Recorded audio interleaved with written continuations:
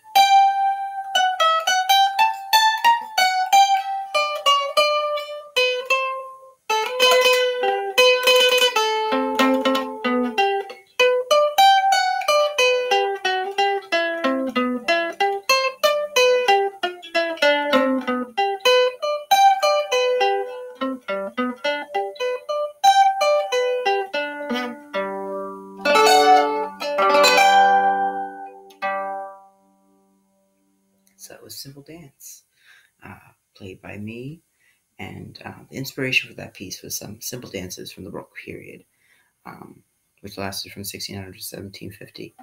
And I just compose small little short ditties for my instruments, and that's what I enjoy doing. You'd also like to know. So thank you again, and just have a great day, and good night.